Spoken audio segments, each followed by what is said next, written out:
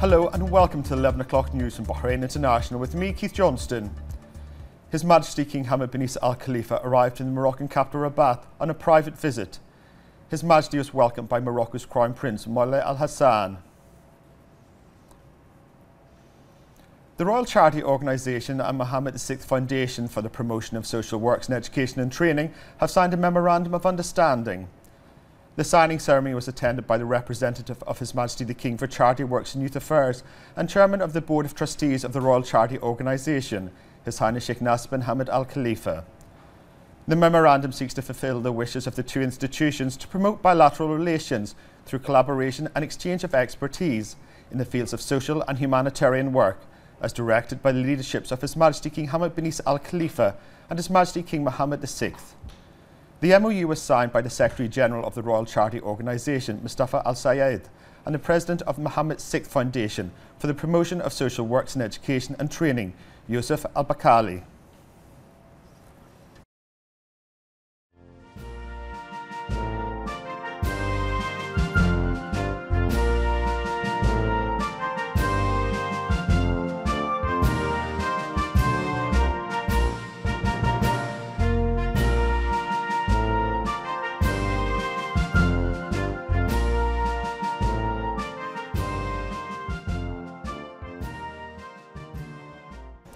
The Council of Representatives held its weekly session presided over by Council Speaker Fazia bint Abdullah Sinat.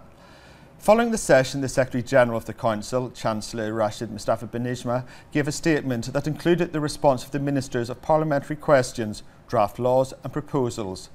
The meeting also included a general discussion on the Government's policy regarding fishing, compensation for shrimp fishermen, the Ministry's plan to organise shrimp fishing methods and preserve fish stocks. The Council decided to refer recommendations to the Government.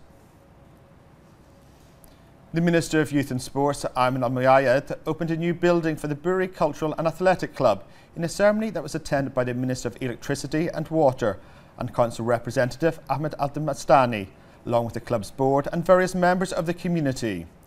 Al-Moayed unveiled a painting that marks the opening ceremony of the building, which includes a multi-purpose hall, along with administrative offices, a library, a conference hall, a media centre and a majlis.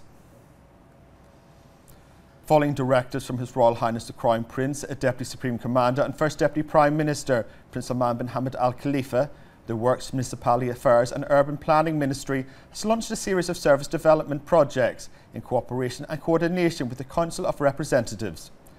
The projects aim to improve the quality of municipal services across the Kingdom, which will contribute to achieving the goals of the Comprehensive Development March, spearheaded by His Majesty King Hamad bin Isa Al Khalifa. In this regard, Works, Municipality Affairs and Urban Planning Minister Isam bin Abdullah Khalaf paid an inspection visit to Block 360 Roads Development Project in Zinj, along with MP Ahmed Al Saloom. The Minister said the project includes the rehabilitation of roads 6023, 6025, 6026, 6013 and 6015, in addition to Avenue 66, noting that a rainwater drainage network will be set up there. The Minister added that the project had been put out to tender by the Tender Board at a cost of BD 707,196 and that the procedures are being taken to award the project in preparation for the start of the implementation process.